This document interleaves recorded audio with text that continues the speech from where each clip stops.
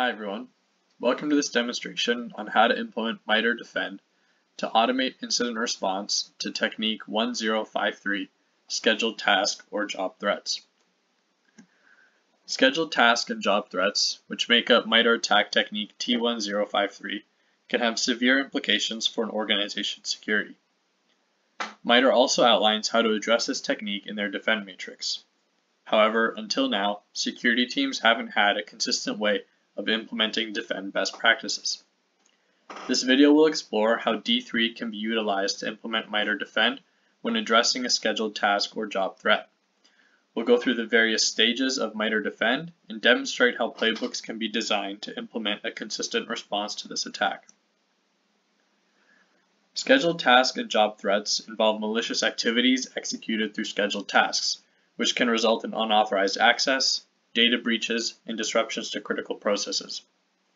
In a study by MITRE Ingenuity that took place between April 2019 and July 2021, scheduled task and job threats was the most frequently observed technique, appearing in 24.1% of incidents. This scheduled job and task technique is also often used to enable other attack vectors, so shutting this threat down quickly prevents numerous other attacks. The MITRE D3FEND matrix has 6 stages: model, harden, detect, isolate, deceive, and evict. Each has different tasks that can be completed to address T1053. In this video, you'll see how Smart SOAR playbooks can turn D3FEND's recommendations into concrete, consistent workflows. In stage 1, MITRE recommends compiling a list of all vulnerabilities on the device that triggered the alert. In Smart SOAR, various endpoint detection response tools can be used to run vulnerability scans on the affected device. For example, CrowdStrike users can initiate ad hoc scans and pull all the results into the playbook. These scans include malicious files and host metadata. Then you can run the getHost vulnerabilities command. This compiles a list of all vulnerabilities associated with a specific host. The results include any affected applications, evaluation logic, remediation steps, and CVE IDs. Finally, you can use the search vulnerable hosts by CVE command to use the IDs found in the previous task and find other hosts that may be vulnerable on your network. Once this workflow is complete, you can move on to stage 2. Once vulnerabilities and malicious files have been identified, identity and access management applications can be used to restrict a user's access to specific files. For example, Active Directory is used in this workflow to retrieve a list of groups and group details, and then add users and devices to specific groups based on what access they need. This workflow creates a centralized, consistent, and structured approach to managing user and device access across multiple files and directories. In stage 3, MITRE recommends various actions to verify T1053 threats. They include process spawn analysis, scheduled job analysis, and file analysis. Integration commands in Smart SOAR can easily be used to execute these various tasks. This workflow uses Trellix endpoint security, Okta, and Zscaler to compile all related information related to system tasks, user activity, and malicious files. The command getUserActivity logs from Okta provides insights into user actions such as login attempts, application usage, and account modifications.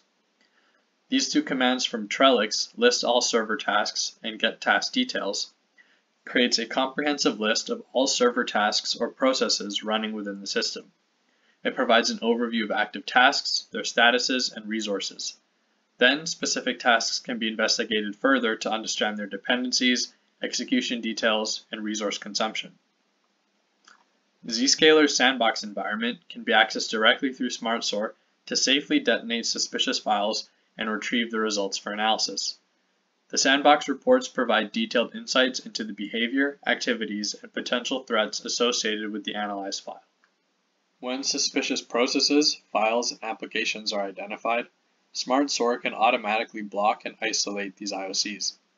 Using scripts uploaded to SentinelOne, Smart SOAR can forcefully terminate a running process on endpoints. This allows users to stop a process that may be malicious or unauthorized.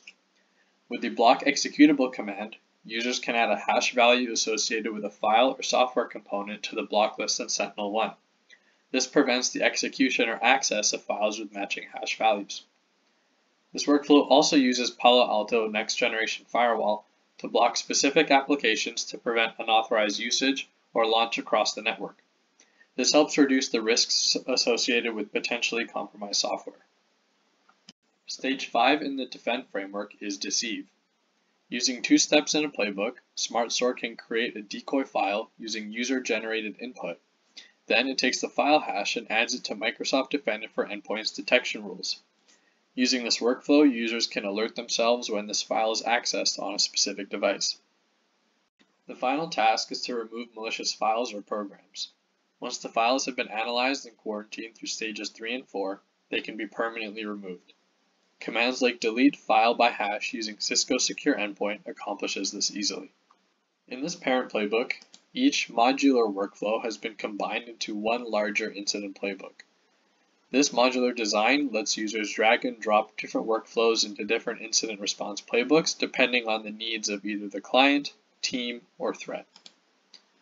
This is one example of how SOAR provides a unique opportunity for security teams to implement MITRE D3FEND best practices.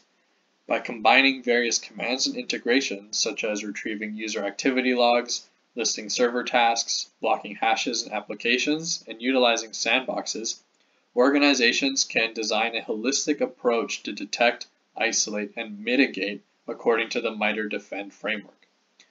The workflows outlined in this video provide a centralized and structured approach to managing access control, analyzing system tasks, and taking proactive actions to protect against scheduled task and job-related security incidents. Thank you for watching. Check out our channel for more videos like this.